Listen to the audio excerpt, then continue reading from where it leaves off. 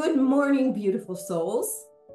Herstory Network's Heroine of the Week this week is Lynn Conway, a tech pioneer and transgender trailblazer who helped revolutionize the microchip industry. Lynn died Sunday, June 9th at the age of 86.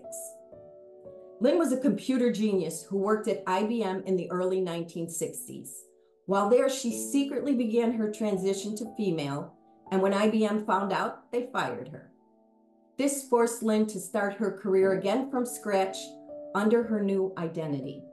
She said it was like living as a Cold War spy.